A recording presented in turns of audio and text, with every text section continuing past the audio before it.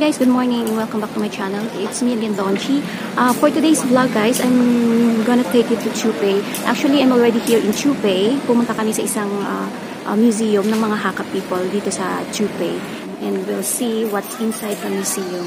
Okay. Dito kasi sa Taiwan guys, maraming mga dialect yung sinasalita ng mga Taiwanese. There are 3 kinds of dialect. Yung Hakka dialect, yung Thai, at saka Mandarin. But the universal language they speak is that Mandarin. Yan po. So, samahan nyo ako, puntahan natin or tingnan natin kung ano po ang meron doon sa museum nila. Let's go!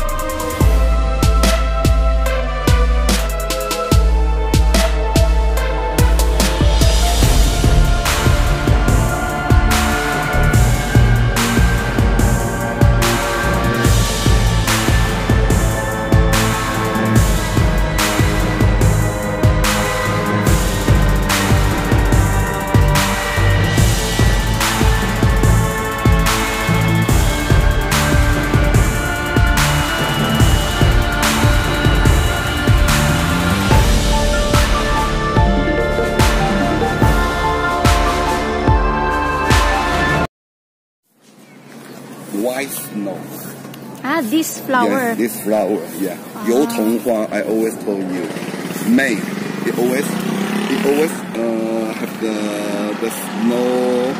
This kind of flower has the festival in Taiwan. Actually, it's around May, right? Where here in Taiwan? Blossom in May. In where? What place? In Hsinchu and Miaoli. In Hsinchu and Miaoli. Yeah. What do you call this again? What kind of flower is this? 油桐花. Snow flower. It's like. Yeah, we call it snow. Yes, May snow. May snow. Have many tourists that come here.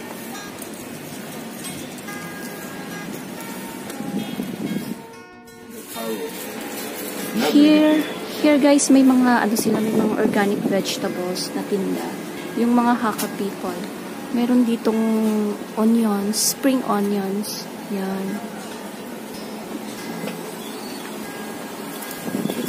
Ay, mura lang, 35. Then the zucchini. Yan.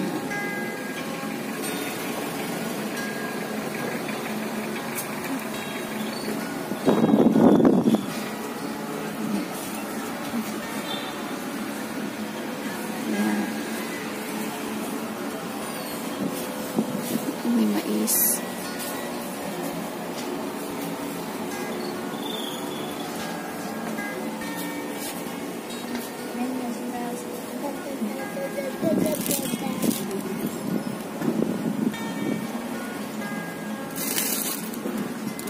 It's only 35.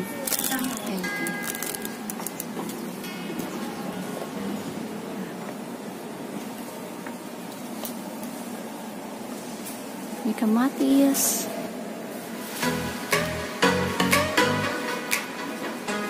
May banana.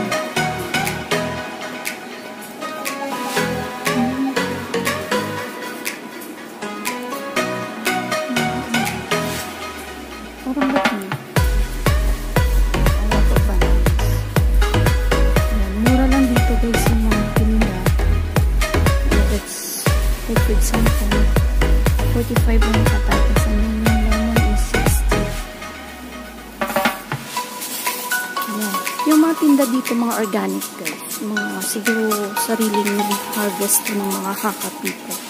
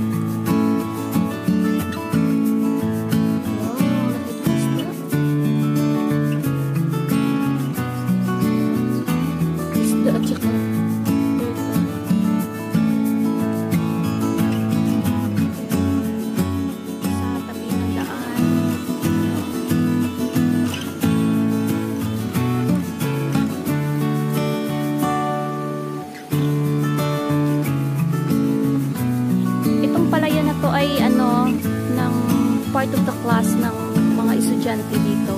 Parang agriculture class nila. And this is made by purpose yung rice field dito. Yan. Kung napapansin nyo, may ano siya, may kakaibang kulay doon. May itim. Ano pala siya? It's a Chinese character or a word na hindi natin mapapansin.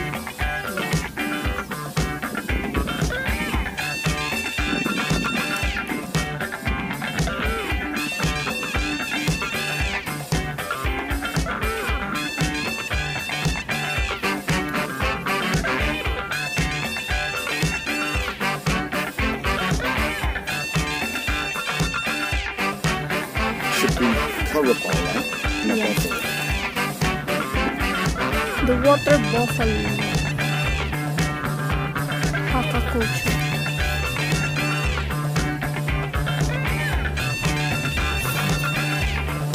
This is the sign of a buffalo.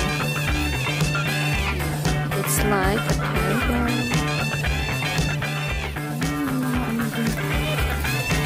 Bawat kiosk mayroon silang pinto.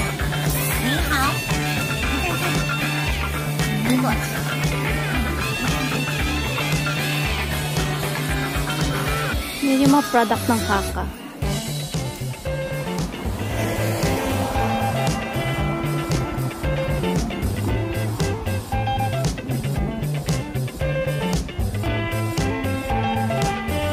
Linis ng city ng Chupei guys.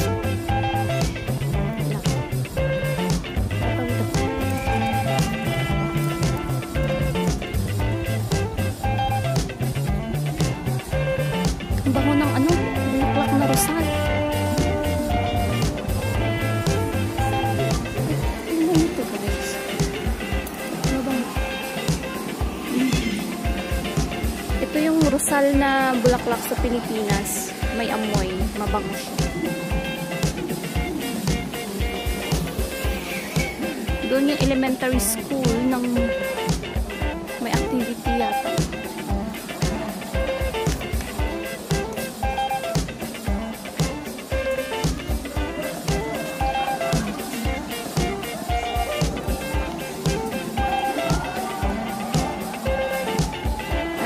Come inside.